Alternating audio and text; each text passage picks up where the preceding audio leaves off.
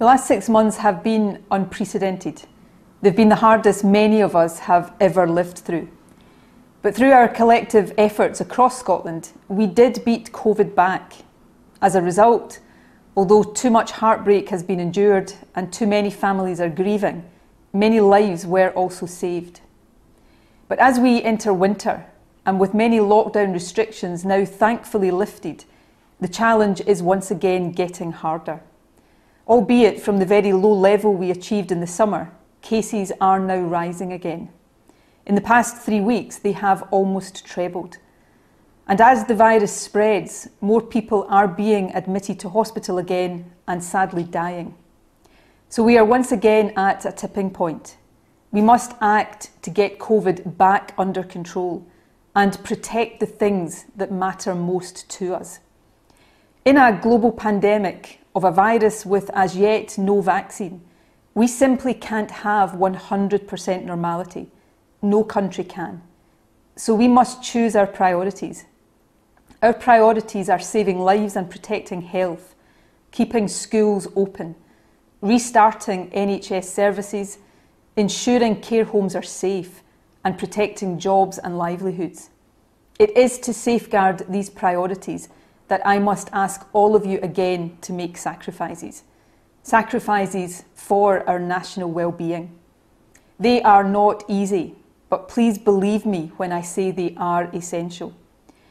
We have decided that from Friday there will be a national curfew for pubs, bars and restaurants. They will have to close by 10 p.m. to reduce the time people spend there. And from tomorrow we are all being asked not to visit each other's homes, because we know that this is often how the virus spreads most easily from one household to another. There are exceptions for care of the vulnerable, extended households, childcare and tradespeople. But generally, by staying out of other people's houses for now, we give ourselves the best chance of bringing COVID back under control. We can still meet outdoors with one other household in groups of up to 6 people.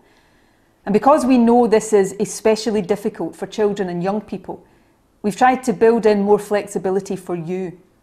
If you are younger than 12, there are no limits on playing with your friends outdoors.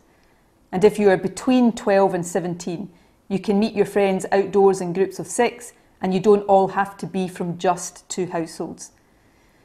Now, for everyone, adults and children, I know that today must feel like a step backwards. But please know that thanks to all your efforts over the last 6 months, we are in a much stronger position now than in the spring. Cases are rising, but less rapidly than back then. Our test and protect system is working well. It is tracing contacts and breaking chains of transmission. We have much more information on how and where the virus spreads, and we know what we need to do to protect ourselves and protect others. And all of us have a part to play. So I am asking everyone, please follow the new rules. They will make a difference.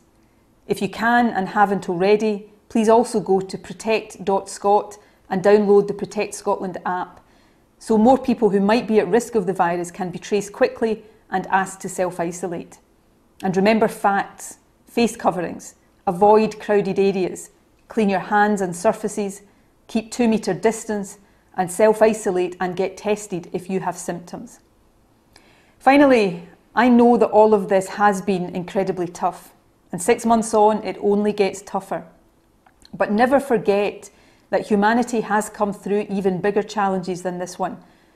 And though it doesn't feel like it now, this virus will pass. It won't last forever, and one day, hopefully soon, we will be looking back on it, not living through it. So though we are all struggling with this, and believe me, we are all struggling, let's pull together. Let's keep going, try to keep smiling, keep hoping, and keep looking out for each other. Be strong, be kind, and let's continue to act out of love and solidarity. I probably will never find the words to thank all of you enough for the enormous sacrifices you have made so far, and I am sorry to be asking for more. But a belief I hold on to, and one I am asking you to keep faith with in the moments when it all feels too hard, is this. If we stick with it, and above all, if we stick together, We will get through it. Thank you.